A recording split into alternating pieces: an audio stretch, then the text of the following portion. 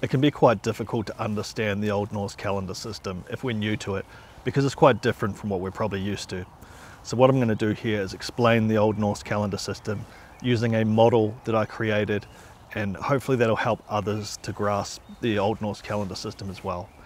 I'll explain what the Old Norse calendar system is, key points to understand the system, when the major points of the year were, when the festivals and blots took place, and I'll put some sources up as we go to show where all this comes from, the historical sources that the Old Norse calendar has been reconstructed from.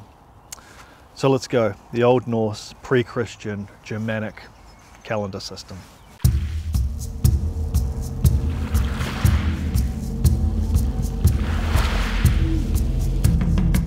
Welcome to the journey in Midgard that we are all on. Some key points here to understand the Old Norse calendar. A lunar-based calendar system. 12 lunar cycles to the year, 2 halves to the year, winter half and a summer half, 6 lunar cycles to each half. And this is a really important concept of the year as 2 halves, winter and a summer, 6 lunar cycles to each half. So not the 4 seasons that we're used to. There's 1 lunar cycle for the month, 4 major seasonal points to the year. The start of the 2 seasons and the midpoints of the 2 seasons. And this is when the festivals and blots took place. The festivals and other community gatherings took place on particular new moons and full moons of the year. So the 4 major seasonal points of the year where the high festivals took place were the start of winter, called winter nights or Vetranotte in Old Norse, the start of summer, Sigablot in Old Norse, midwinter, Jul, Old Norse, and midsummer, also called Litha in Anglo-Saxon. Now, the historical sources mentioned 3 high blots or 3 high festivals each year. And that's the winter nights, the start of winter, middle of winter, Yule, and the start of summer. So midsummer not mentioned so much as a high festival or a high blot, but still a major seasonal point of the year. And yeah, there would have been festivities around midsummer, just perhaps not considered a high festival. And the reason for that being that folk would go abroad, go travelling over the calm summer months around midsummer, and Litha, the moon of midsummer, meaning gentle or calm, because the weather, the seas were calm for travelling over that time when people would go raiding and trading. And so a reason why midsummer perhaps not a high festival, but still festivities around midsummer. So how do we know when these festivals or blots took place historically? When was the start of winter according to the Old Norse calendar system? When was the start of summer? When was midwinter and midsummer? And how do we know? So let's go over that, the dating of these high festivals. So winter nights, the start of winter, was the full moon after the autumn equinox, called Holst moon, meaning harvest moon. And so that's actually taking place in the autumn time, towards the end of autumn, but the winter being 6 lunar cycles, it's half the year. And so although it's called winter nights, it's actually starting in what today we would consider autumn, but what the Old Norse Germanic peoples considered the start of winter, the start of the winter half of the year. Okay, how do I know this? How do I know that winter nights was on the full moon after the autumn equinox? So Bede mentions in the 700s, writing about the Anglo-Saxon calendar, that winter is 6 moons when the nights are longer than the days. And of course, that would be the winter time when the nights are longer than the days, and the equinox being the point of equal hours day and night. After the autumn equinox, the hours of night increasing, which gives us the date of the full moon after the autumn equinox being the start of when the nights are longer than the days. So really good source there for dating these occasions. Okay, midwinter, Yule. When was the Germanic midwinter? So not on the winter solstice. This is the pre-Christian Germanic calendar here, the Old Norse calendar. So the midwinter in the Germanic calendar, the Old Norse calendar, was the full moon after the new moon, after winter solstice. And that dating coming from the study of Andreas Nordberg, sort of the most in-depth analysis of the dating of Yule. A link in the description, people want to check that out. And another way to date Yule would be simply to go 3 moon cycles after winter nights. So winter being 6 lunar cycles, the midpoint would be 3 lunar cycles after the start.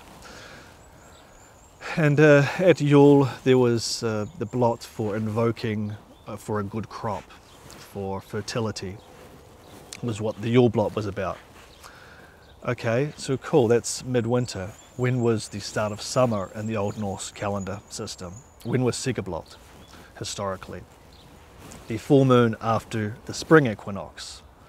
And it's the same source there, Bede. So summer also being 6 lunar cycles, and the spring equinox being equal hours of day and night. After the spring equinox, the hours of day increase, and so the full moon after the spring equinox being the start of summer according to the Old Norse calendar system.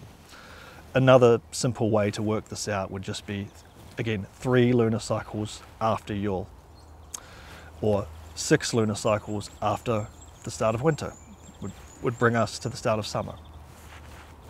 And Sigablot meaning victory blot, which tells us what the blot was for, what the occasion was all about. So it's marking the start of summer with a victory blot, for victory over the coming summer months, raiding and trading and so on. Okay, midsummer. How about midsummer? When was the Germanic midsummer? So that's the full moon after the summer solstice. And that's just using the, again, Andreas Nordberg's study, his research. Midwinter being the full moon after the new moon, after the winter solstice.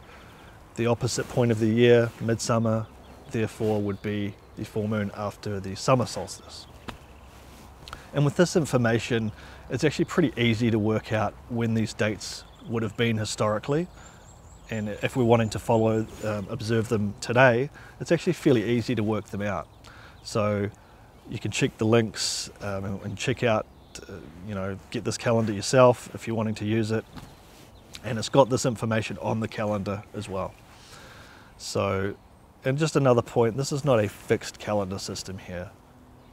There are no dates on this calendar, and that's because the new moon and the full moon that they used to mark these occasions fell on different days from year to year, not on the same day every year. And so we can't give a fixed date. Like some calendars out there, it might be the solstices and equinoxes, but this is a lunar-based system that they're observing, and so these festivals probably would not have taken place around the solstices and equinoxes, but on the new moon and the full moon at each of these points of the year.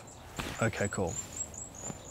Cool, so that's the dating of the high festivals, the high blots, and there would have been, there were other occasions, other customs of the year. So I'll just go over some of these. So Hostblot and Desablot, historical blots. And Hostblot and Desablot actually appear to be other names for winter nights, or sacrifices, rituals that took place on winter nights. Winter nights being the start of winter, the seasonal occasion, and Hostblot and Desablot being the blots, the rituals that took place upon the Winter Nights Festival. And so, and I'll just put up a couple of sources here that show Hostblot and Desablot being on winter nights.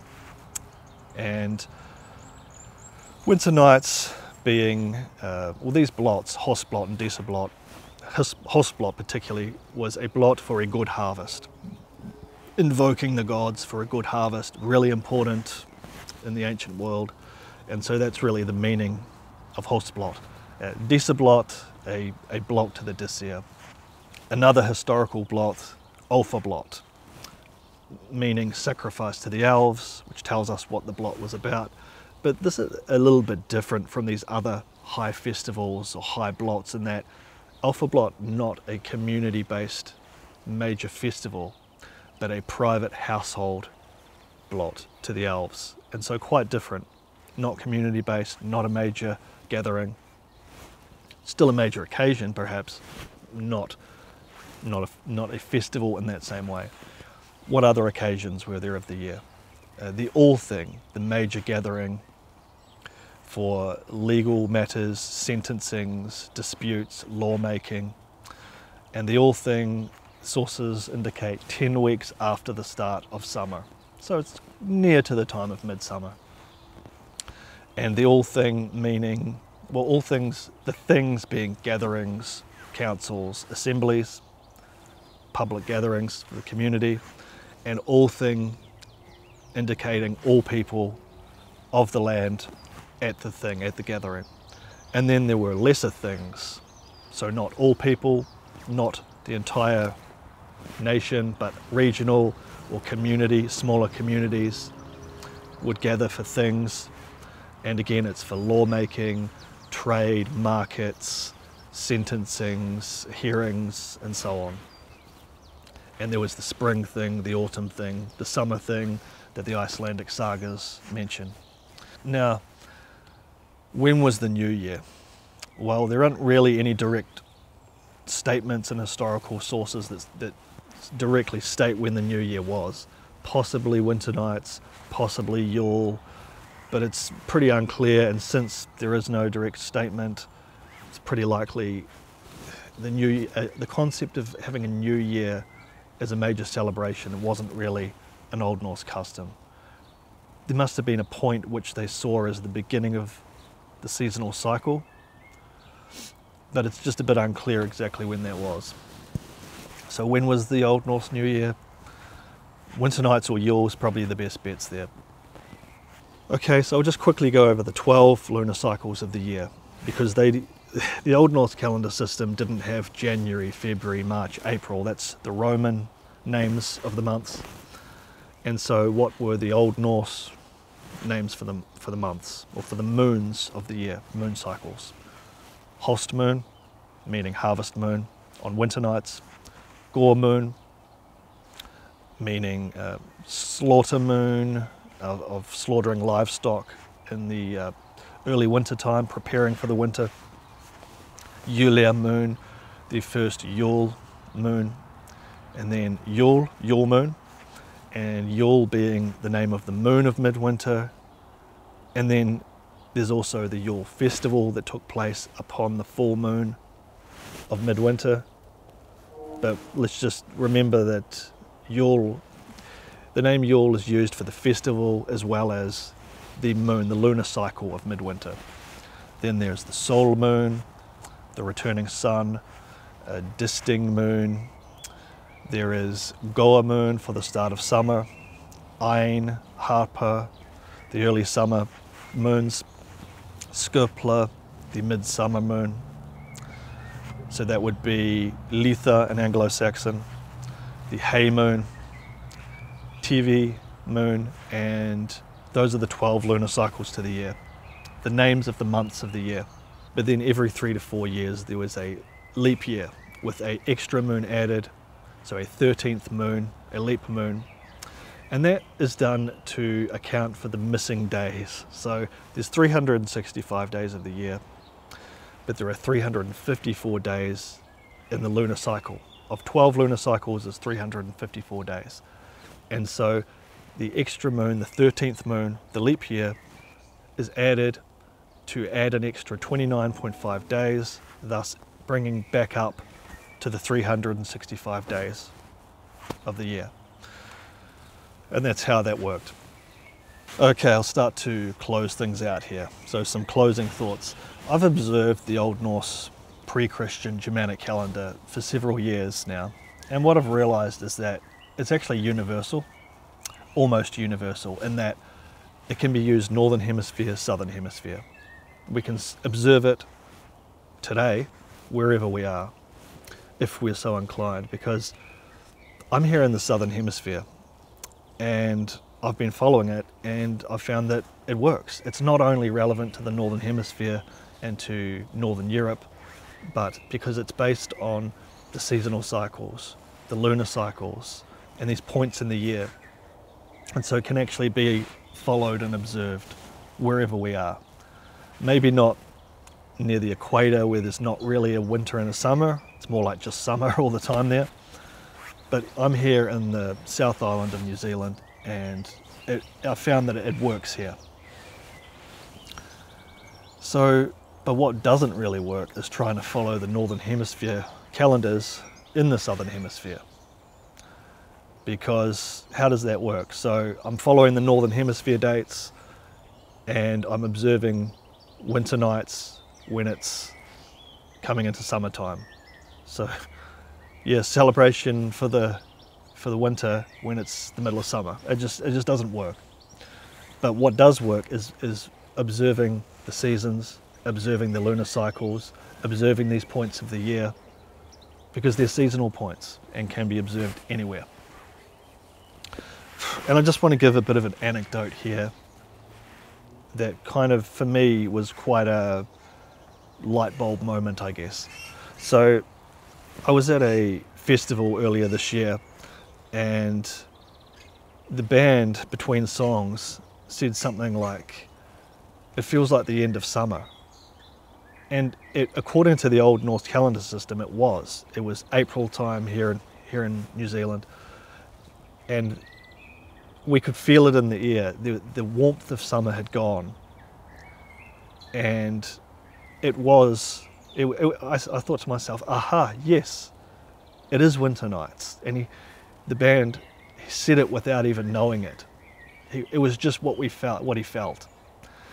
And I thought to myself, yes, the Old Norse calendar system does work here.